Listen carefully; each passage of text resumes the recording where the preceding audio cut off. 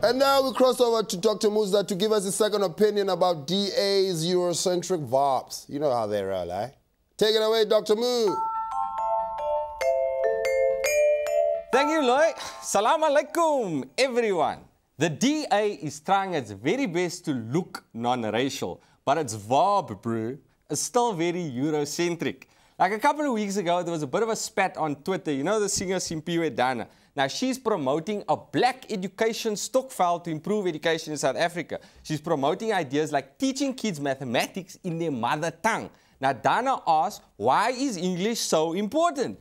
Then Zilla said, because it's universally the language of the economy. Universally the language of the economy. Yes, Premier Zilla, I'm sure China, the next economic superpower, feels the same. Zira son, we are glee. English is the only way. Hey. Also, I'm sure ShopRite's Whitey Basson, the second richest man in South Africa, is going, I stem saam. Engels is the only way om geld te maak.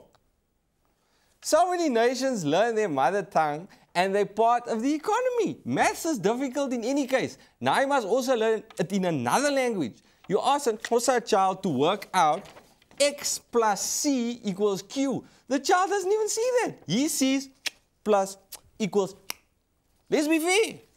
Imagine I had to say tomorrow, from now on, all children in South Africa are going to be taught maths in Zulu. I'm sure the non-Zulus will thrive.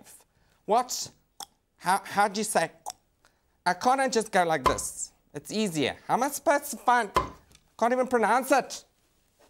Now, black children have to do that type of thing every day, people. Premier, you are correct. The economy of South Africa is run in English. But as an English person, that's not a nice thing to say about a black person from a oppressed background who's trying to empower a community. It's condescending.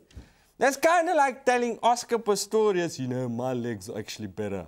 Understand that you want to use your type of legs, but my legs are more practical. You are being factual, but you're coming across like a bit of an a-hole. So based on this, it's diagnosis time. So basically, the DA is suffering from Eurocentric Viagra syndrome. The DA is on the rise and trying to be upright, but in the process, you're still acting like a prick. The treatment is developing a truly Afrocentric value. Don't just get a black person and then get them to say Eurocentric things. I'm not saying Lindiwe Mazibuko is a coconut. That's not a nice term. But a lot of the things she says do have a bounty chocolate type quality. Like the other day, she said on Twitter, why are we so outraged by the K word? You're an intelligent black woman and you can't understand how black people don't like the K word. Are you really Lindiwe Mazibuko or just Leon Schuster in disguise? One day we'll vote for you and it'll be like, now that I'm president, I just like to say, you've been shuxed. There's the camera. That's my second opinion. Back to you, Lloyd.